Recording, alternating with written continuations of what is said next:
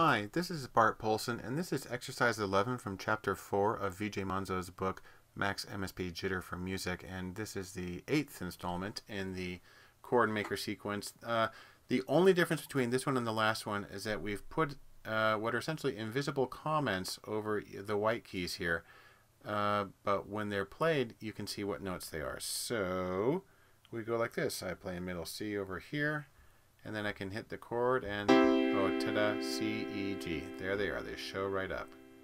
A, C, E. Isn't that beautiful?